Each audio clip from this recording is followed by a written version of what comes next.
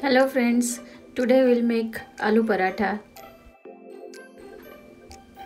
For this I took 2 potatoes microwaved, 1/4 of a medium size onion, 1 tablespoon mint leaf chopped,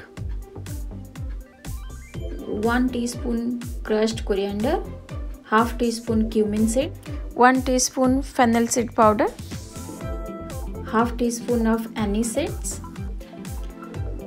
half teaspoon of roasted cumin and chili powder, half tablespoon of dried fenugreek leaves or kasoori methi, half teaspoon chili powder. We need little bit ghee for roasting and salt according to your taste. Now we'll add all our ingredients to potato and we'll just crush the kasoori methi in our pan so that it will be powder, and then we'll smash the potatoes.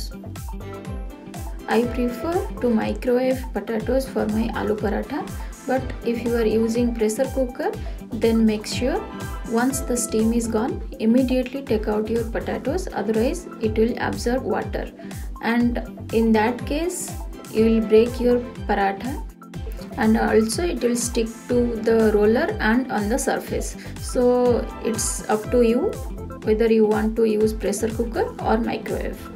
I have used whole wheat flour to make the dough, and now we'll make small pockets and we'll fill it with our prepared potato mix.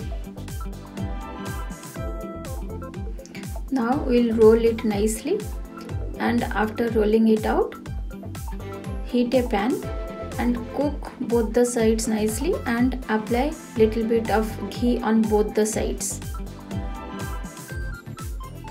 For aloo paratha, always keep your heat from little higher than medium and lower than high.